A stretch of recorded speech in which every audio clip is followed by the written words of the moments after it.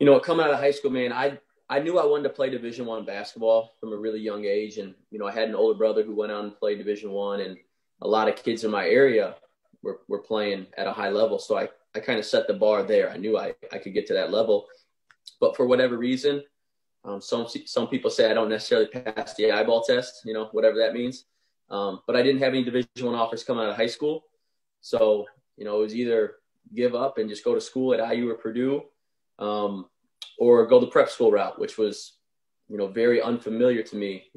8 or 9 years ago, it's a lot different than it is now. I wasn't really sure what prep school entailed, but I took a chance. I bet on myself. I went out east, out near Boston for a year to give myself another year to get exposure, to get another year of recruiting, get stronger, hone in on my skills. And fortunately, I was playing good basketball. Our team was really good. The coach put